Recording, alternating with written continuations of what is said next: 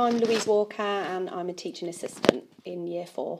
My other career, I was in that for a long time, for 18 years, and I wanted to get into the role of a teaching assistant within a primary school.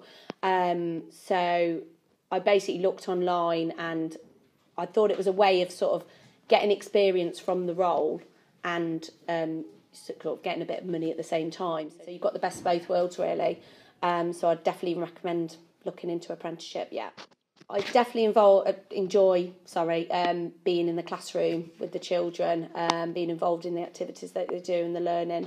I feel like I've got a really good relationship with the children and it's a really enjoyable job. Obviously, once qualified, I then want to continue within the role, really, continue being a teaching assistant. Get involved in National Apprenticeship Week 2019.